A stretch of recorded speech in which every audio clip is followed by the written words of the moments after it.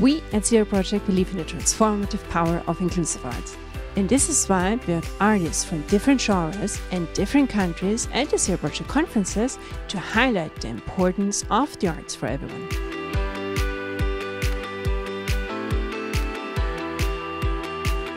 We're building economic impact in terms of accessibility, audience participation, developing performers, inclusive performers, and inclusive visual arts as well. So all the arts are included in this, and we can help transform society to be more inclusive.